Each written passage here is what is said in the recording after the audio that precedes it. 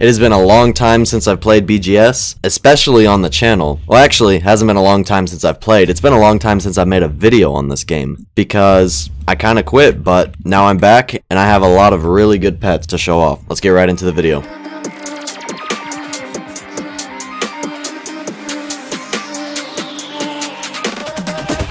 What is going on, everybody? I'm back making another video, and today we are in BGS. It has been a long time since I've made a video on this game. You know, the game has had its ups and downs, and you know, there's a lot of reasons why I quit, but a lot of people wanted to see the videos back, and after all, this is my job, and I do still enjoy the game some, and it has a really good trading economy, so I decided to get back into trading and start making videos again. Recently, I traded for a Robot 2.0, Shiny Almighty Pumpkin, Mythic Lucid Leaf, Luminance, Sinister Lord 2.0, Immortal 1, a couple Immortal trophies, a Sinister Skull, a Soul Heart, and a Wolf Lord. These are all really good secrets with good demand, and I'm pretty sure last time I recorded, I had a whole bunch of really bad demand secrets like Candy Cane Shards and BGS plaques and stuff like that, and I didn't even have that much value. It was like 15 or 20k in bad demand stuff last time I was playing the game, and now I have like 35k in really good demand stuff. If you guys want to see another value list, and do not worry, if I make another value list on this game, obviously I know that there's no changing how trading is. It's just, it is how it is. Some things get really big overpays because of demand. Some things get really big underpays because of demand. Demand plays a way bigger factor in the value in this game than actual rarity. Obviously, rarity plays a big factor. If something's really rare, like, it's gonna have a super high value, but there's some things that are similar in rarity and really far